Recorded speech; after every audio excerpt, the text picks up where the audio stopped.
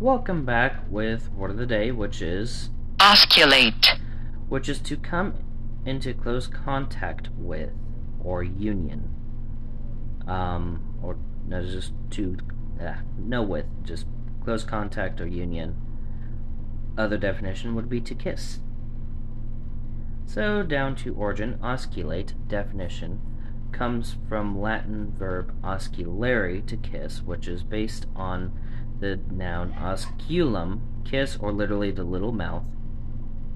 Osculum comprises os, stem or, mouth, and culum, that's I guess where you get oral and all that other stuff.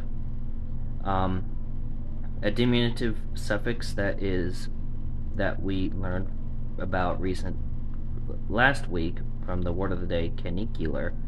Os is the source of oral and orifice, but not of any word from mouth in modern Romance languages. The likely reason for this confusion between os and the similar sounding os, stem os, bone, which is a source of Italian, Portuguese osso, and Spanish huso. And I guess os is also where you get the osteoporosis. With os winning this phonetic battle, Latin bucca, cheek, eventually evolved into modern Romance words for mouth, such as French bouche, Latin bocca, and Romanian buca, and Portuguese, Spanish boca. Osculate was first recorded in English in the 1650s. So let's hear it one more time. Osculate. And in synonym of the day, honorable for noble.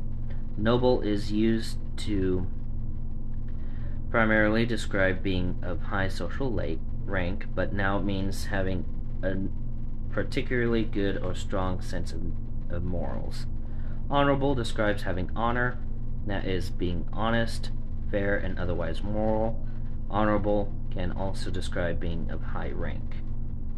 While these two words are very similar, noble focuses particularly on a sense of moral excellence, whereas honorable focuses particularly on values of honesty and integrity. The common idea behind these words is that being of high rank means you are moral and good, which is not actually true. This connection is stronger, however, in noble than honorable. So back to word of the day with osculate. So yeah, with that does seem to be it for right now. So stay safe out there. See you in the next video. Bye.